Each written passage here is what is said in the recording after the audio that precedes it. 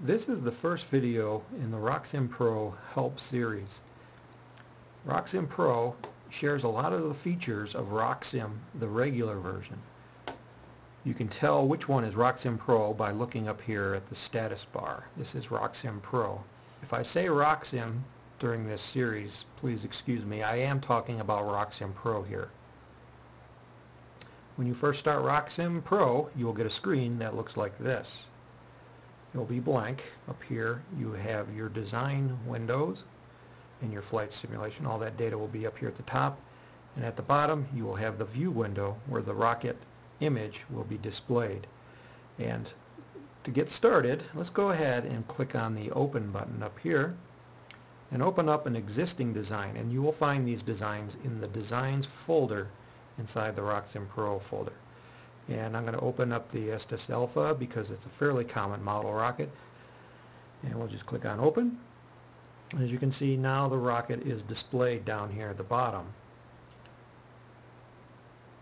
One of the things I want to show you right off the bat is you can make this image bigger.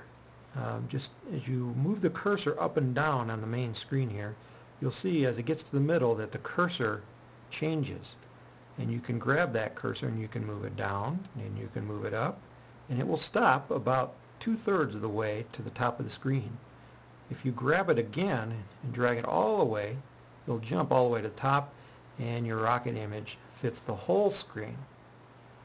Now you can also use your mouse, and if you have a 3-button mouse, just right click on the image and it'll bring up a context menu, and you can select zoom in, and now we have a larger image, and just left click and hold and drag, and you can drag this image around and you can see different parts of the rocket.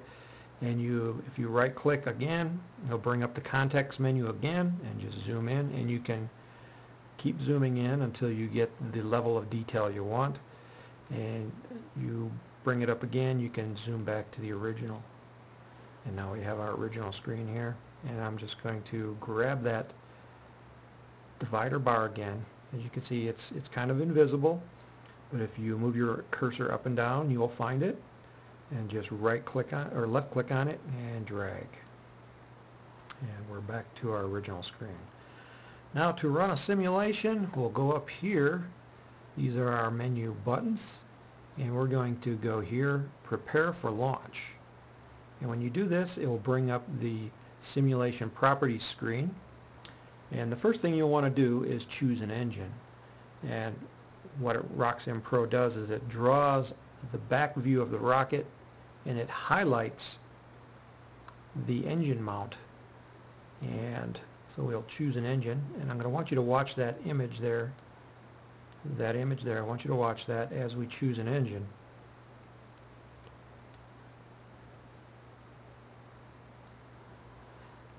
I stretched my window here too much, so I'm going to come back. Okay, I'm just going to select the Estes C6 engine, and we're going to select a delay of 5 seconds and click OK. So now, before it was white, now it's colored. That means an engine has been loaded in the rocket. And let me move this window out of the way and go back to the main screen. And you can see now we have an engine loaded. The center of gravity that used to be up here has now shifted back here. This is our center of gravity icon. This over here is our center of pressure icon. As long as the center of gravity is in front of the center of pressure, you will have a stable rocket, and it will display the stability of the rocket in this area here. Let's go back to our simulation properties screen. I'll bring that back over here. Flight events controls when the recovery device in the rocket is deployed, and for now I'm just going to select deploy at maximum ejection delay. This is for model rockets. These other ones here, and we'll go through these later, show you different ways to deploy the recovery device in the rocket. Starting state controls the launch of the rocket, and right now we're pointing straight up.